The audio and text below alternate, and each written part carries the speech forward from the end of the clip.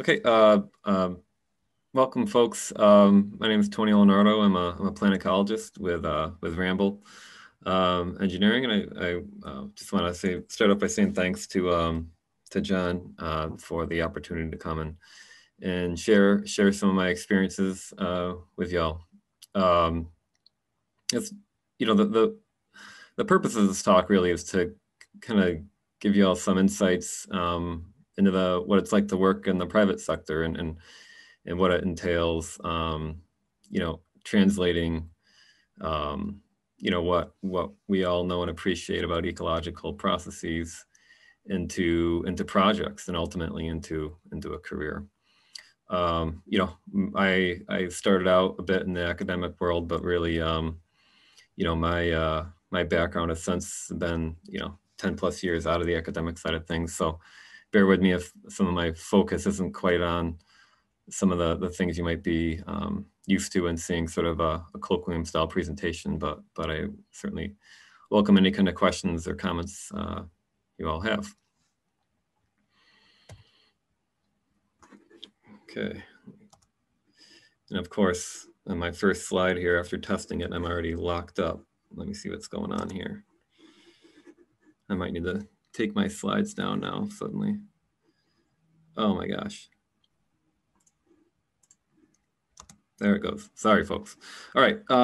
So the overview of this presentation is going to focus on projects again, and really try and tell you all some stories about some of the things that we've tried to do and some lessons learned along the way, and thankfully where we've been able to have some successes. And, looking back on roughly the 15 years or so that I've been working in the private sector, initially as a graduate student contractor, in fact, and then about 10 years after my doctorate. One of the things that I think I keep coming back to and reflecting on that time is a lot of my efforts have been in this thing of translation. And that's really taken shape in two ways. Again, trying to translate ecological themes and the things that we learn in class and in our reading and in our thought and exploration in the field, try and take those themes and translate them into actual practices of either ecological restoration and management. And in thinking hard on that, and doing everything I can to put that into practice has really also comprised my career development, becoming not only better as an ecologist and an understanding of the natural world, but a communicator as well with folks and with backgrounds different than mine. And so that's what I hope to talk to you all about today. And there's kind of three ecological themes that I'm going to loosely structure this around. Each of these themes are related, and they're all underpinned by ecological processes, right? Succession, competition, facilitation, what have you.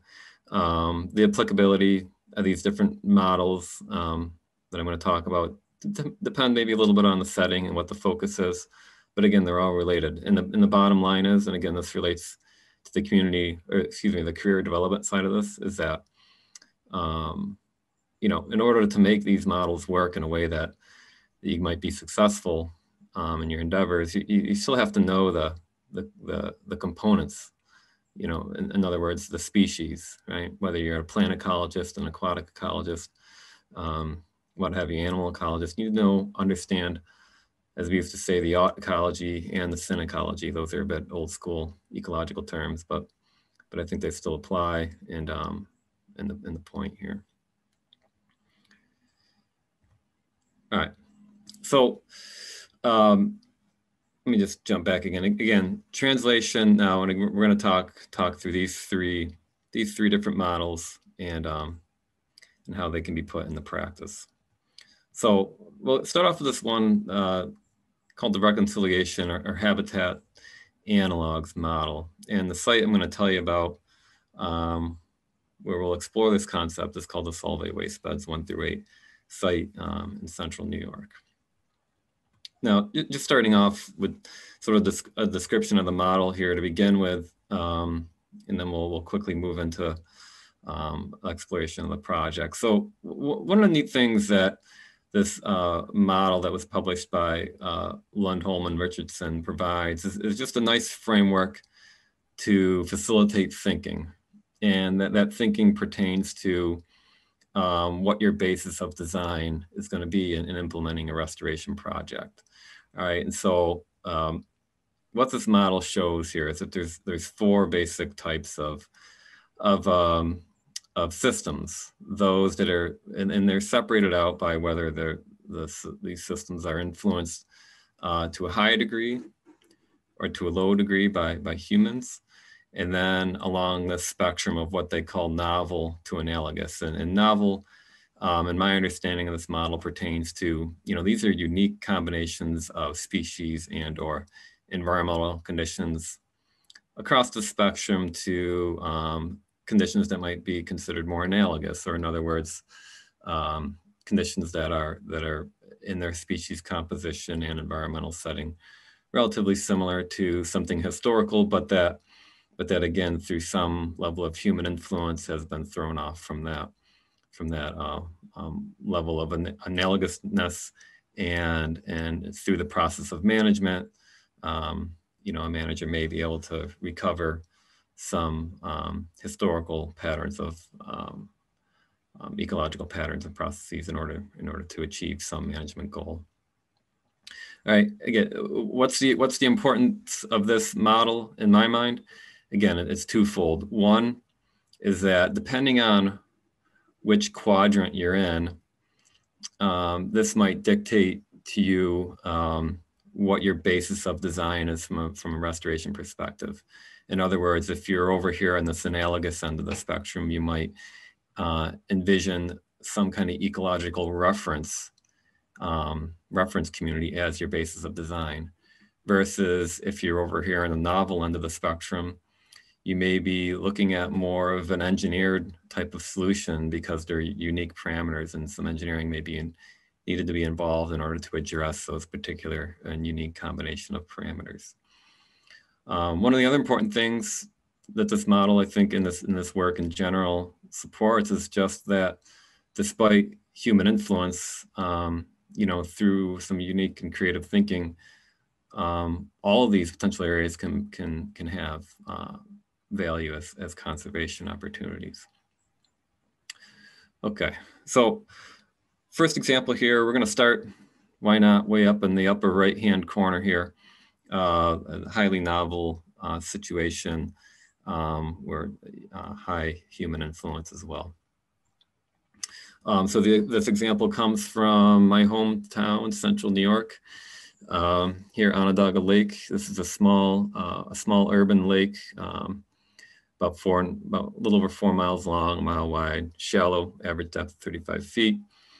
Highly urbanized drainage. Okay. I'll tell you a little bit more about some of the issues here, but bottom line, just from the summary, is over the past roughly 15 years, $1 billion has been spent trying to address some of the industrial and municipal impacts of this lake. One other point of consideration is that despite these major impacts to the system, it's also just a vital natural resource in Central New York, both from the perspective of the city and First Nations communities that are throughout Central New York. All right, a bit of history. So about 20 miles to the south of Tully, 1,000 feet down on the ground, there are salt deposits. These salt deposits were used ultimately by, they were mined for a variety of purposes, but one purpose was for industrial applications.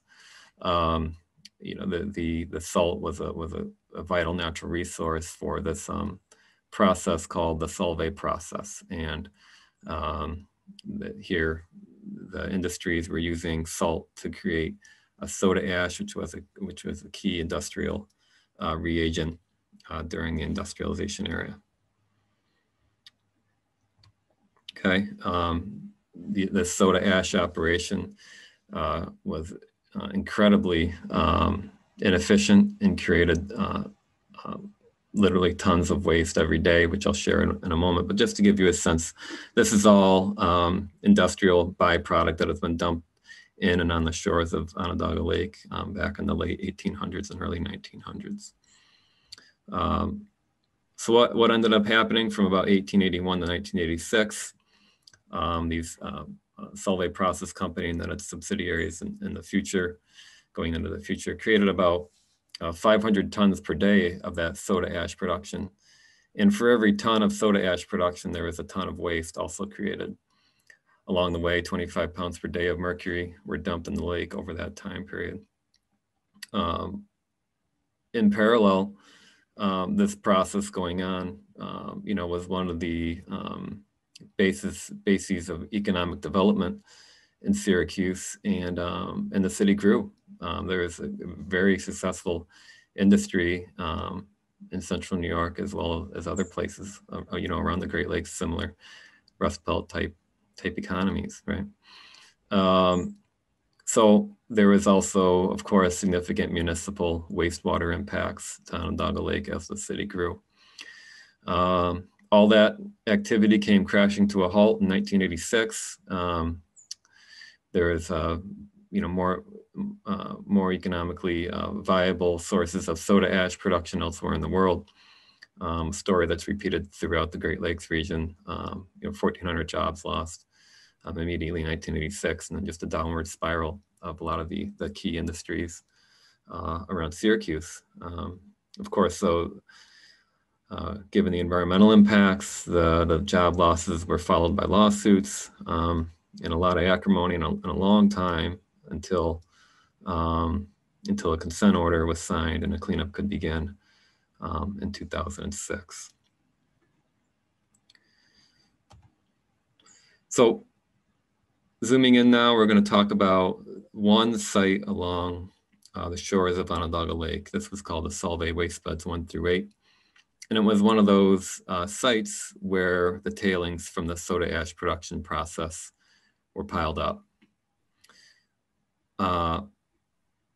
Mind you that this site was also formerly the site of what was called what we call now the Geddes Inland Salt Marsh.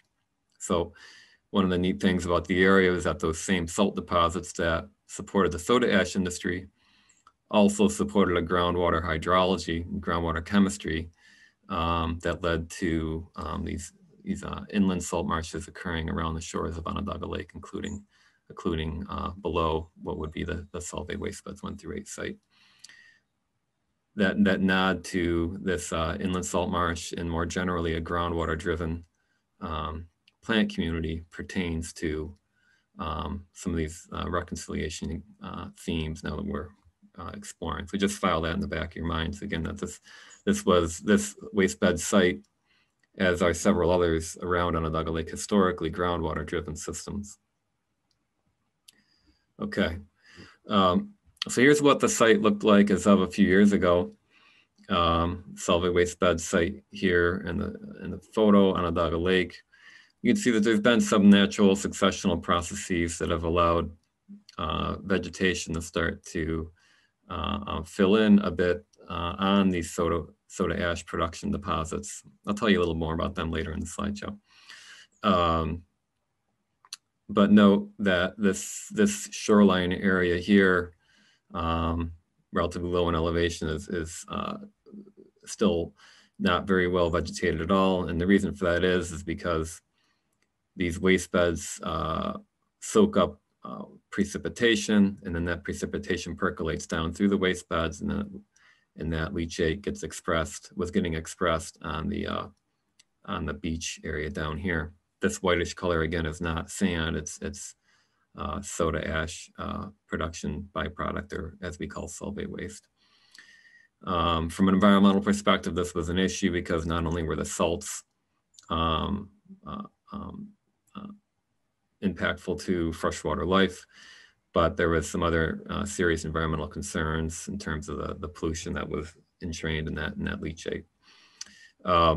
As a result, there were two main remedial measures going on here. There's a groundwater collection system that kind of goes right along the edge of the shoreline here that collects the groundwater, expressing itself at the site, both from locally through the waste beds, but then also a larger groundwater, regional groundwater flow coming underneath the beds gets kind of picked up in that system.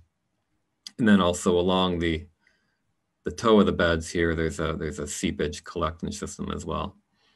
All right, so bottom line is that surface water and groundwater associated with the site had been collected and treated as a part of the cleanup, right? And not only that, but because of the environmental concerns, there is a need to cover these waste materials. Okay.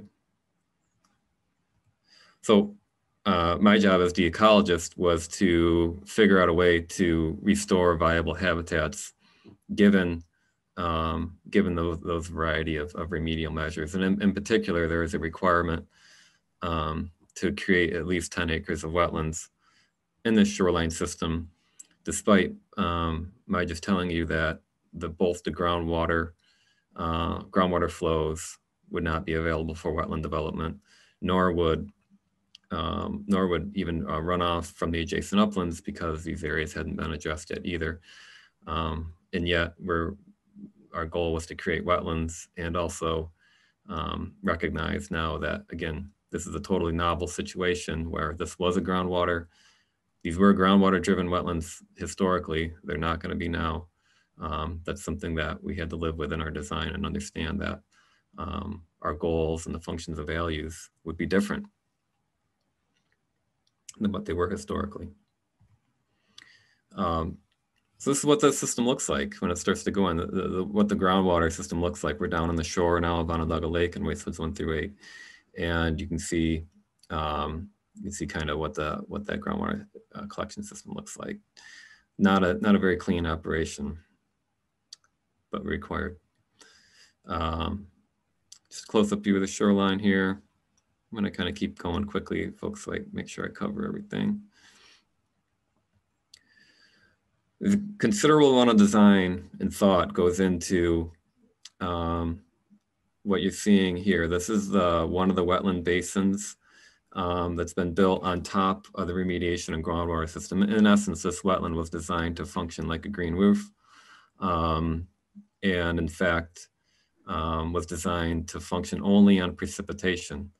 Typically, you might think of bogs as being wetlands that function only based on precipitation.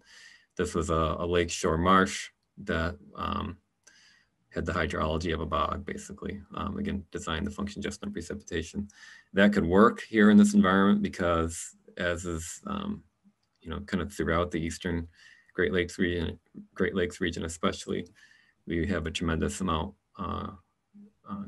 more precipitation on an annual basis than evapotranspiration capacity. So we're able to create an impermeable liner, and then the hydrology works out favorably. 1 year after construction, this is what the shoreline looked like after, again, designing the soil profile, plant communities here, and all the grading plans. And again, I'd be happy to talk more in detail about that if students are interested. One of the ways to add important value here, again, recognizing that we're creating a totally novel situation on this shoreline, surface water driven wetlands, precipitation driven wetlands in lieu of groundwater features, is to try and add as much habitat diversity if possible. And this is not very complicated, but it becomes complicated when you have to translate it in the contractual language. Logs, sticks, rock piles, appropriate grade, appropriate planting densities, all those things. Getting all those details right takes a lot of consideration. But it's incredible to watch these incredibly modified sites change right after. So here we are, the first winter after restoration. We're seeing coyotes and white-tailed deer already come back to the site. And these are two of my favorite photos from I think the 15 years of work I've been fortunate enough to do. Is here we are on the shore of, again, waste beds 1 through 8. We've got some switchgrass growing here in the foreground, and a coyote eyeballing a deer here as its quarry. And despite, you know, the 100 years of history, the city in the background, all the work that's gone on, you know, all that these two animals seem to care about is one catching the other. Pretty cool. Some other features of the site, again, illustrating this notion of novel conditions. This is a bluff that was on the shore of Onondaga Lake. That's not sand or glacial till. That is that's soda ash byproduct. And so, in order to inhibit that waste material from sloughing into the lake, you can see we've put in the stone materials and then tried to plant live stakes through that stone in order to help to create habitat value along the way. And there are just several other examples from this site, again, trying to work with novel conditions to create habitat values. So a parking area is a tremendous amount of space. You know, what can we do to create grassland conditions? We use this material called structural fill. It's a stone and soil mix, can be parked on and also support grassland vegetation. We have bobolinks hanging out up here at the top of the waste beds now. Some other portions of the site here, we've tried to envision them as Elvar grasslands. I'll tell you more about them in a minute. And through some different trials of planting and seeding organic matter additions to the site, kind of dial in, you know, understanding the physical versus biological constraints on natural recovery here at this site, and have since implemented a program, again, to help provide both a cover that's protective from an environmental perspective, but also habitat values. All right, move on here. I'm going to keep moving quickly, so we got a lot to cover. I look forward to hearing some questions. All right, let's jump over. We're going to stay on the Solvay waste beds, a different waste bed site, but I'm going to tell you about a different model and kind of how it's influenced our thinking in a slightly different situation. And I'm going to tie this back to the Lundholm and Richardson model and suggest that even though we're on a waste bed, this is a different setting and we're in a different quadrant now.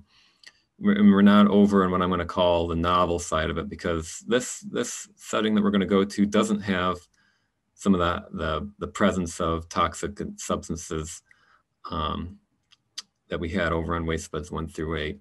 A slightly different situation that I'm going to call analogous, and I'll try and explain why as we go. But before we do that, here's another model that has influenced our thinking as we approach this site. This is the centrifugal model by Wishu and Ketty from the early 90s. And the way this model breaks down is that the authors here suggest that plant communities are organized such that there are these things called inclusive fundamental niches. Basically that this range of environmental conditions is inclusive at some relatively tolerable end of that range. We call it the core habitat, where basically all species can persist. It's relatively easy growing conditions, if you will. Not a lot of disturbance. Soil is fertile. There's not physical chemical stresses that would exclude species in this core habit that's inclusive. And then as you proceed To the right here, under greater and greater environmental stresses, you'll see that those inclusive niches drop off as you move to the right. In reality, what you'll see is these what are called realized niches, where as a result of a combination between both tolerance of environmental stresses and competitive exclusion, those inclusive niches are reduced down in their extent in the world. Now, one of the important things to recognize, of course, is that species A through F here, they're subject to trade-offs as they become tolerant of stresses. So typically, again, as you have species that are relatively tolerant of stress, they become relatively intolerant in their competitive ability. What that results in the environment, again, is if you think about there being maybe a variety of different stresses out there versus a core habitat, as you end up with all these different unique environmental conditions and plant communities that go along with them. Again, in these sort of outer areas, as Wishu and Keddy call them, these are quote unquote peripheral habitats. Of course, people make a lot of peripheral habitats too. That's part of the point of that Lundholm and Richardson paper.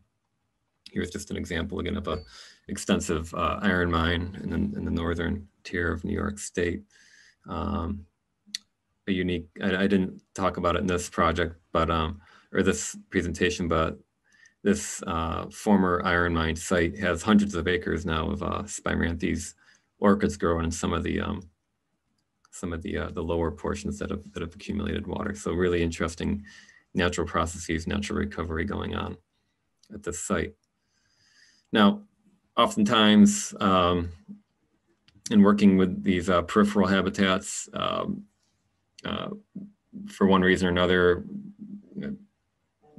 there may be a need to push things along more quickly, right? To try and achieve a project either driven by regulatory requirement or people trying to just do some good on the landscape and recover, areas impacted by people.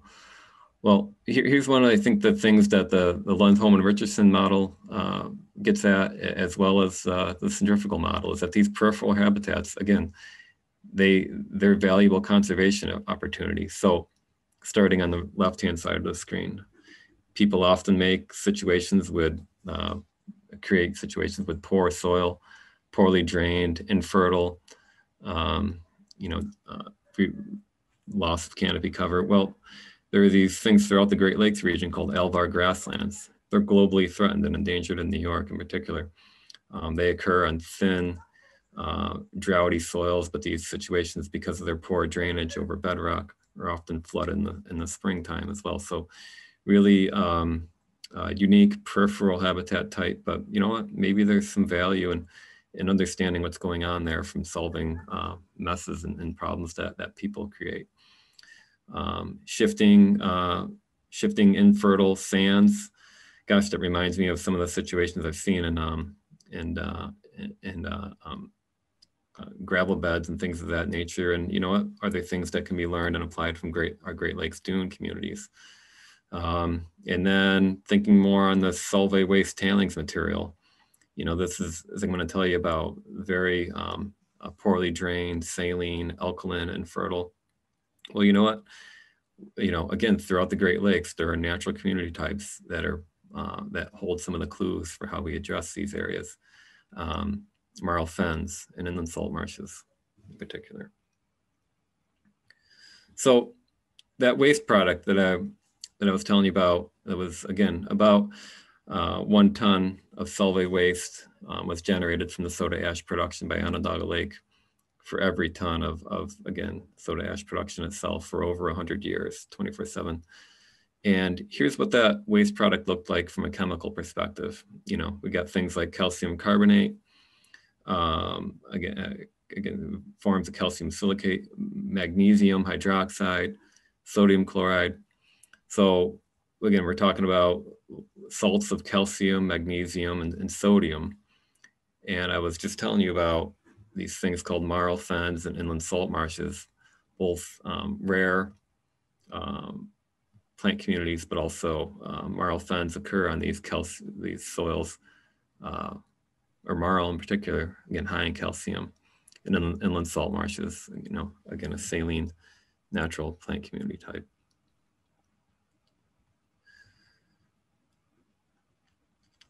Okay, so the solvay waste bed site that I'm going to tell you about next is slightly inland from waste beds 1 through 8. These were slightly newer waste beds.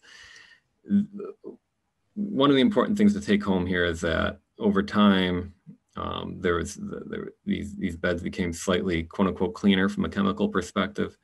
These didn't have some of the same environmental concerns as the shoreline beds, with the exception that, again, they were highly alkaline and still highly saline. And so they generate a very brackish leachate because these were uncovered. These are uncovered systems. And as the rain hits these, it percolates through and creates this, again, highly brackish and also alkaline leachate.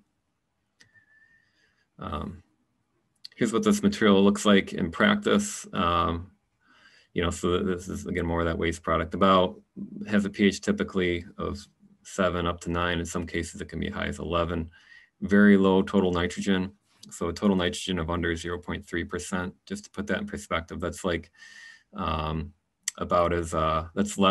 basically less nitrogen than what you'd find in like wood. Okay, so very low fertility levels, high water holding capacity, limited bearing capacity. And I love this photo. This is one of my colleagues, Tim Volk, and his graduate student here. They're both very unhappy, as you can understand why they've buried the tractor in the solvay waste. They don't have a good day ahead of them. But again, the solvay waste, whether we're calling it a peripheral habitat in terms of Keddy's kind of dialect, or a habitat analog, again, one way or another, these infertile, stressful conditions are a conservation opportunity, again, stemming back to this notion of these rare communities occurring under these unique environmental conditions. All right, so here's just a graphic to try and give you a sense of what's going on at the solvay waste beds, 12 through 15 sites, again, different than the shoreline site. These large waste piles were historically uncovered and unlined. And so as precipitation falls, that precipitation would leach through and again, carry contaminants to the groundwater. At this site, that particular concern was salt.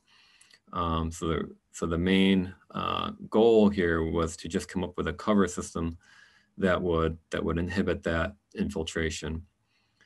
Now, if we were to use a traditional cover, namely something that might be like on a typical landfill, where we'd put a few feet of soil, that would have required about 3 million cubic yards of soil to cover this extensive 600-acre site. Just to give you a sense of how much 3 million cubic yards is, that's about 1 football field, 1,600 feet deep in terms of depth of soil. So a tremendous amount of material would have been required to cover these waste beds with a traditional type approach.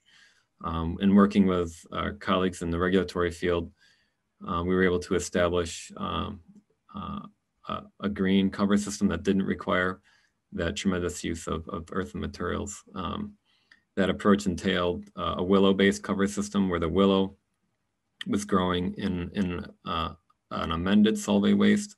That's a whole nother story that my colleague Tim there, who I showed a photo of, he spent the past 15 years of his career working on the willow cover system. My focus here is on our wetland component of that cover system. These are portions of the site that were poorly drained and were too wet for the willow to grow. But again, in thinking with that, both some of the lessons from the centrifugal model and the habitat analogs model, which was you know what, let's work with the conditions of the site as they are to the extent possible. We'll introduce not only a wetland plant community given the poor drainage here, but marl, fen, and inland salt marsh species given the concerns over the alkalinity and the salinity encountered at this site.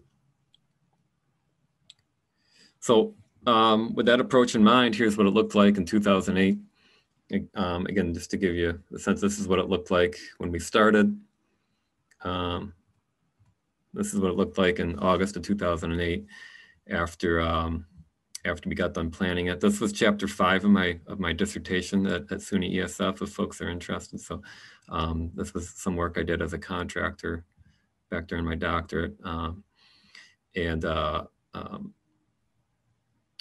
This particular area here in the foreground, the waste material had a pH of 11.5.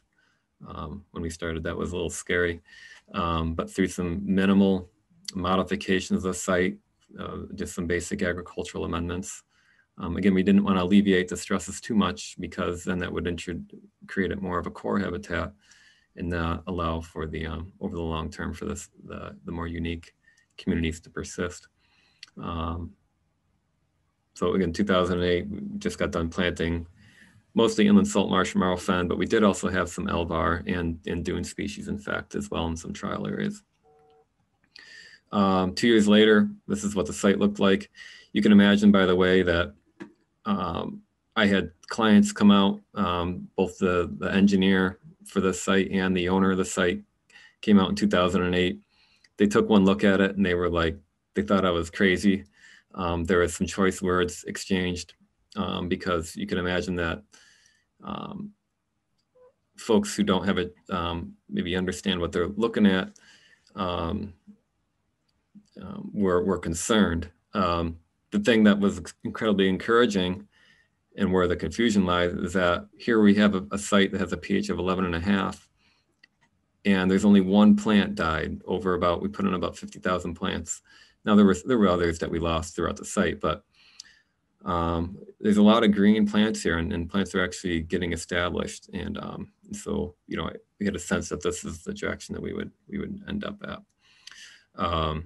So just, again, a tremendous conservation impact here. I'll just you read those and we'll keep moving along in the interest of time.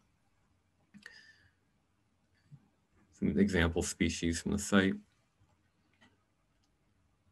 I'm going to skip this to keep moving here. I want to make sure I have plenty of time.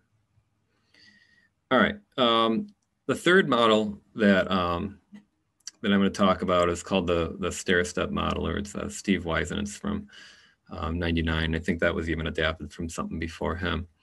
We're being roughly the same quadrant of the Lundholm's work.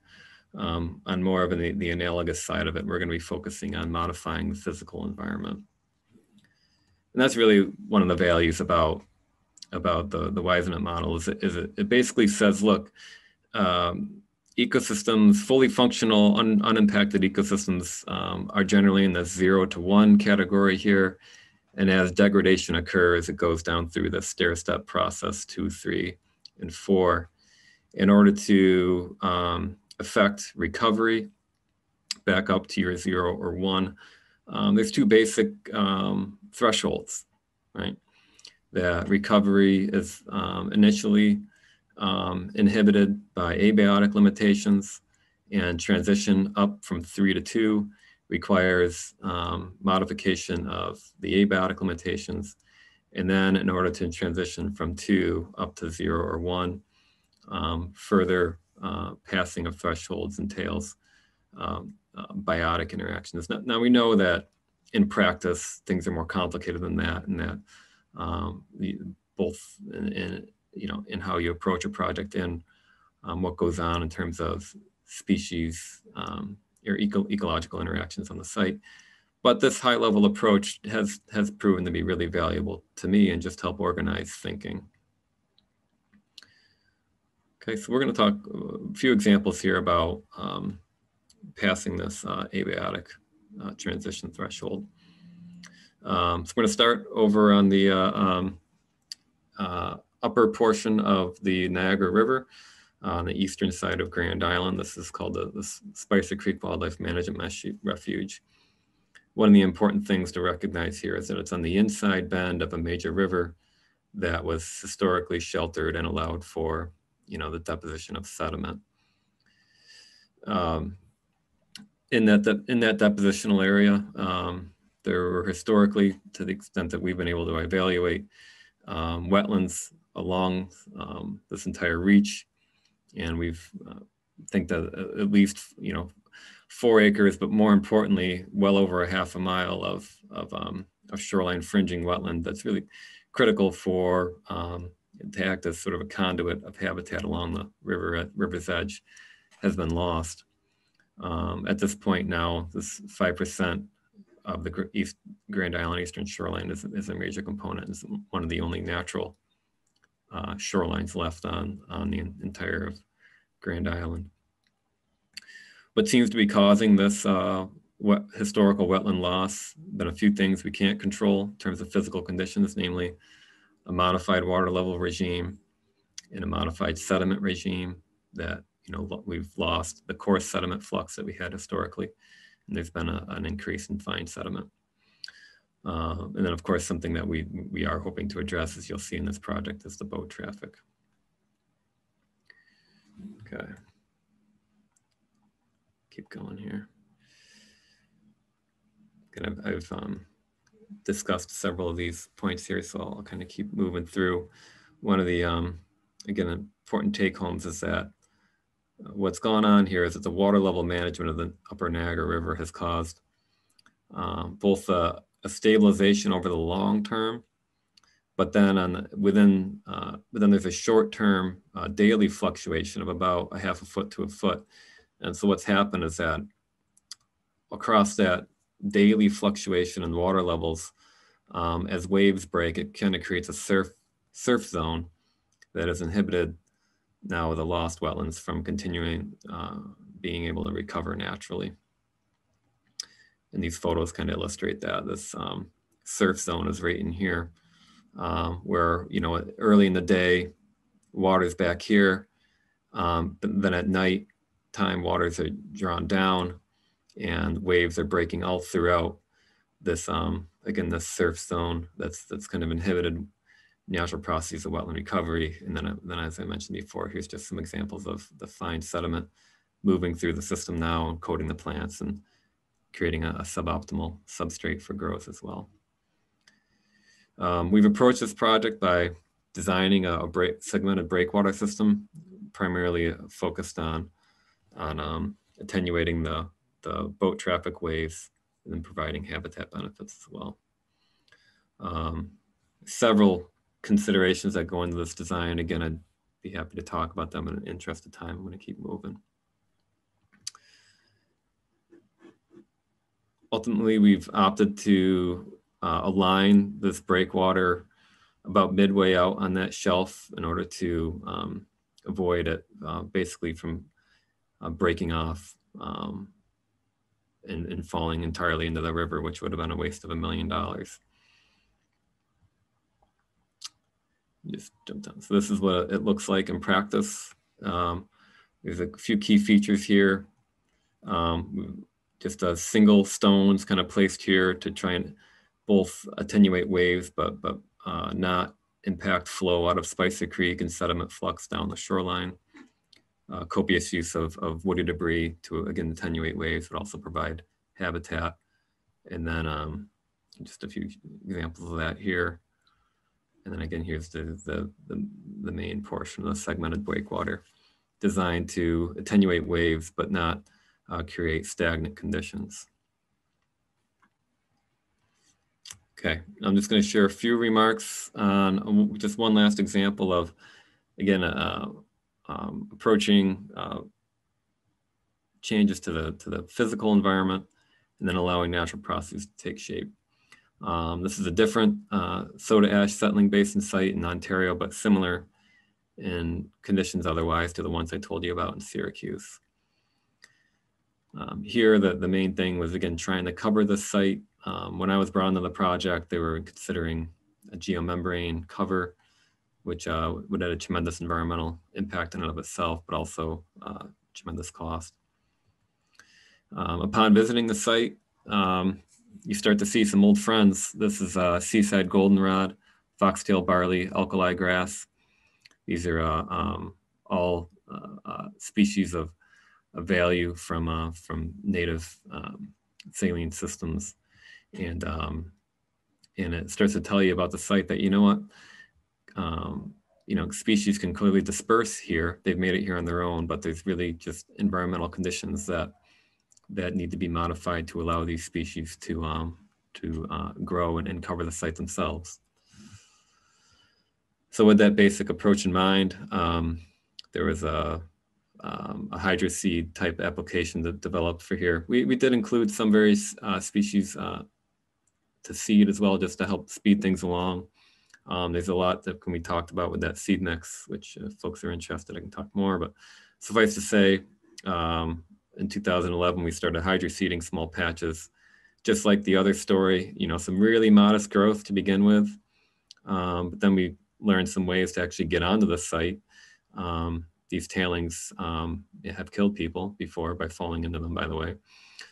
So there were real challenges just with getting on this material. But then over time, started to scale up, learning more and more about modifying the physical environment, and allowing, as we call it, vegetation to build its own cover in place. And so here's a lot of the alkali grass coming in, but there's other cool species as well. In order to hasten some of the amelioration of physical conditions, some of the engineers decided to do some questionable channeling on the site. Talk a little more about that. Again, I want to leave time for questions, so I'll keep kind of moving along. Bottom line is that by taking those initial clues of what species were there, and understanding that it was just simply some modifications of the physical environment, we were able to save a ton of environmental impact, but also cost for the owner of the site to come up with a natural approach to covering the system. You can see, there's still work to be done to address some of these areas with very high magnesium levels, but in 10 years, a lot of recovery has been able to take shape. All right, a few concluding remarks, and I apologize for taking too long. Anthropogenic environments can certainly be valuable sites for conservation. And something that's not new is learning from nature and letting it be a guide. The challenge is in translating what we learn from nature and how to put it into action. And that was the intent of this slideshow. Again, was just to give you a summary look at some of what those examples are, and we can certainly talk more about it. Again, bottom line is that as you're going through your courses right now and spending time outside learning, I can't underscore enough that from a career perspective, knowing your species, knowing your ecological processes and how they work together is vital. And then the third key piece is being able to, and caring, particularly caring about actually, communicating that effectively to your colleagues. All right, with that, sorry I went long, but happy to stay as long as needed to discuss.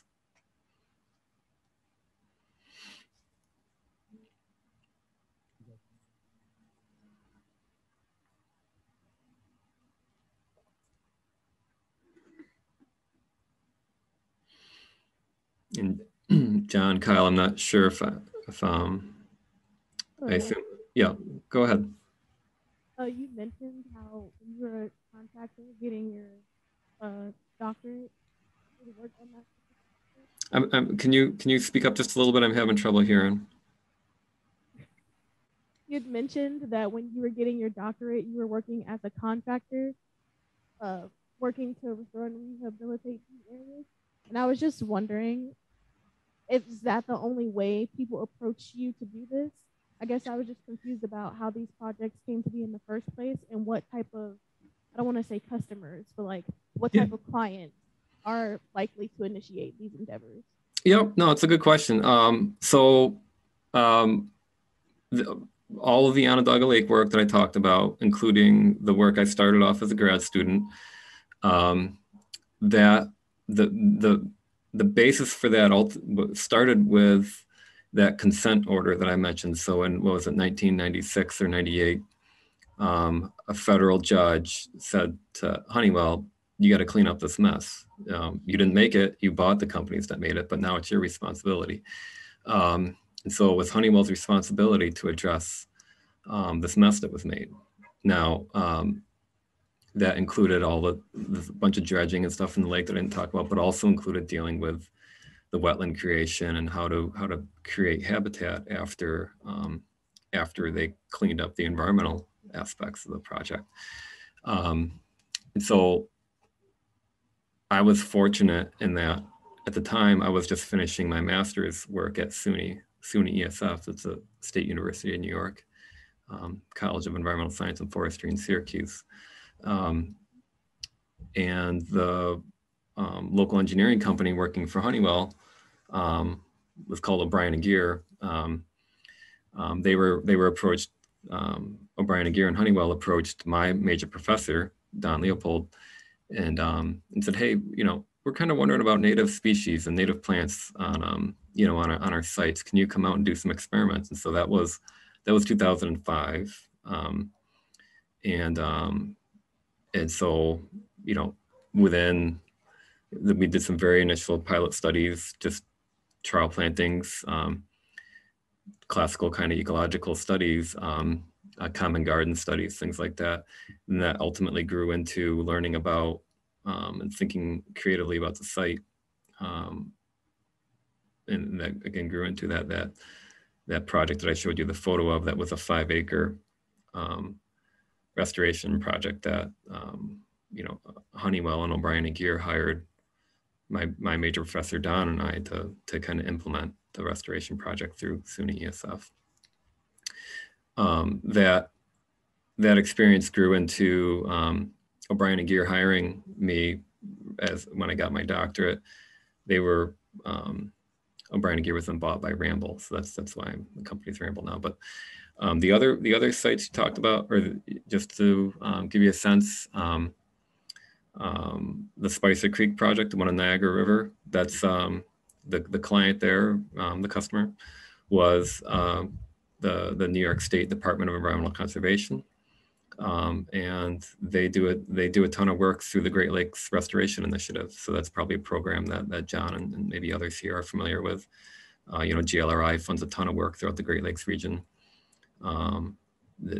They had funded, DEC got funding through GLRI.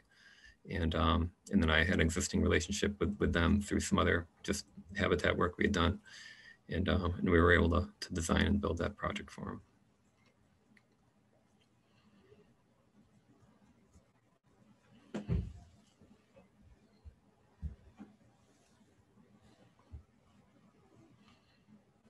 So when you're restoring these ecosystems and whatnot, I was curious, is it better to try to eliminate any non-native species that may be in the area and then replace them with native specimens, or do these non-native species not necessarily have as much of an impact on the ecosystem itself?